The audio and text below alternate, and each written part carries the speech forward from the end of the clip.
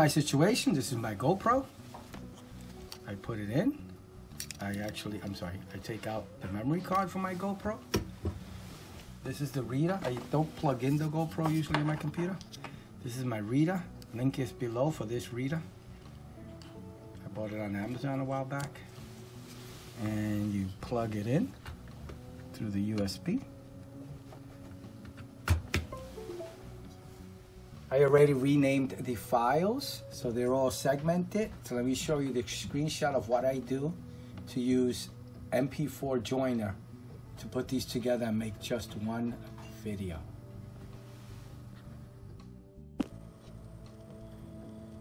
So this is the executable file I'm installing for the MP4Joiner. So this has MP4Joiner and splitter, so it does both. If you want to use it, I'm not using the splitter, I'm using the joiner. Anyway, and the link is below, everything is below.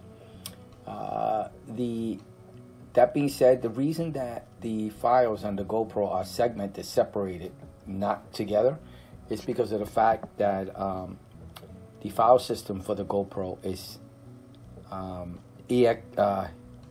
EXT-FAT system. I'm sorry, I mean EXFAT. EXFAT. That's the file system for the software.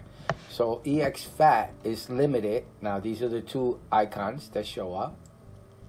EXFAT is limited to 4 gig files. So when you do 4K or even 1080p, once it reaches 4 gigs, that's when it stops recording. That's because of the size limitation. That's why it separates them. This is the latest model, the latest OS. I mean, the latest software. I just downloaded it. It's May of 2022. And these are some of the options. So again, there's a limitation. NTFS has no limitation. I believe they go, I don't even know, 100 gig, no issues. But with EXFAT and FAT32, there's file limit limitation. So it's not about the amount of time.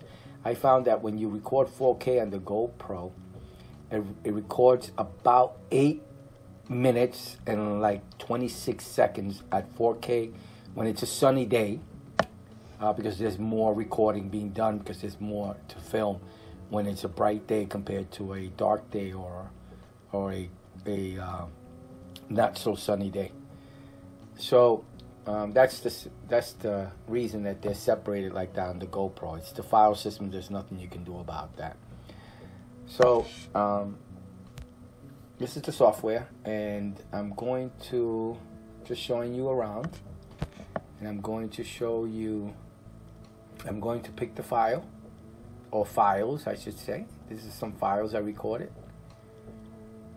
for my YouTube channel, and I'm going to join them together. I believe 1, 2, 3, 4, about 11 files, and they're all 4K. They're all 60 frames per second. They're all exactly the same. They all have to be the same in order for the joiner to work. You can't do 30 frame per second files and 60 frame per second files. They all have to be the same. So I'm just waiting for them to populate, to show up, and they'll show up in a second here.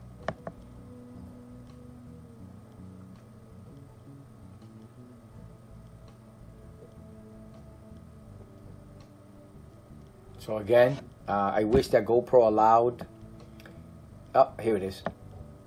GoPro allowed maybe like an NTFS so that we don't have that limitation. It's just one file. But you do run the risk of corruption. So segmenting the files or separating them makes it easier. If one of the files get corrupt, the whole file is not corrupt. This is all the information that will be shown on the files. And in this case, they're all the same. 3.7 gigs inside average, and unless they're less than 8 minutes, but they're all pretty much the same. So I'm starting the joiner at 12 p.m. It is 12 p.m. So let's see how long the joiner actually takes, and I'll probably fast forward this part, but again you can get some detailed information. This is to remove the files. I'm going to click join, and now I have to click the output folder as to where the file is going to go. So I'm going to just rename it real quick.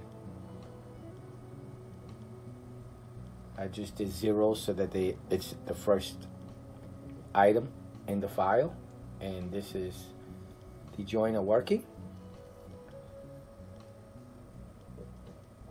and it does a pretty good job in joining the files. I've had no issues. You know what, let's fast forward this.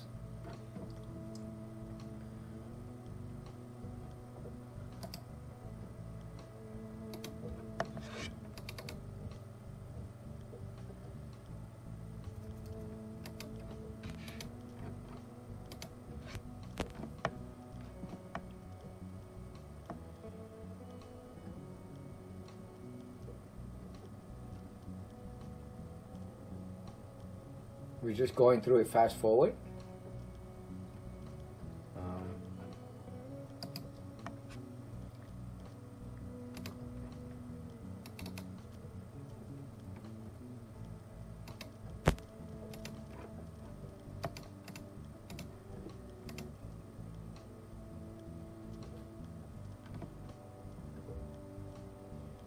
And it doesn't take that long. I believe that this actually took me about 30 minutes, so it really didn't take that long. It should be almost done now. It's getting there.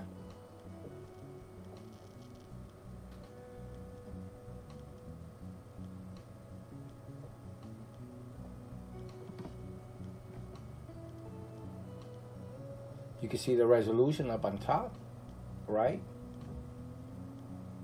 Again, all 4K files. So it doesn't do any encoding, any correction whatsoever. It just puts the files together. That's it. And it does it seamlessly. So I'll show you how it goes when it comes to it being seamless. It does a pretty good job. You don't even notice that it happened. The file plays complete with no hiccups or skips at all. Okay. We are almost done.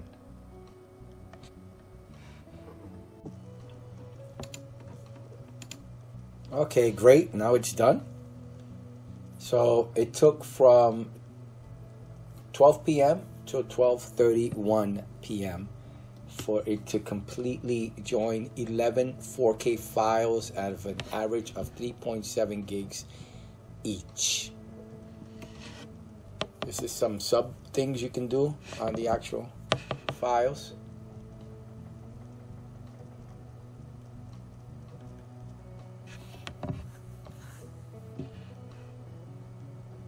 I'm having trouble with it. But anyway, let's see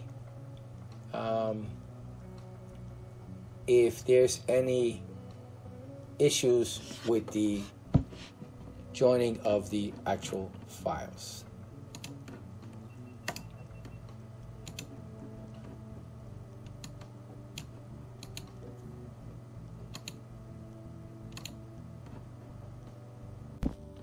So let's play the output folder and see how the transition goes in regards to the change of scenery.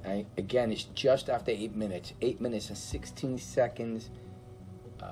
It's about the amount of time that the transition goes. I'm not going to be able to show it to you because I don't want to show you all 8 minutes, but here it comes.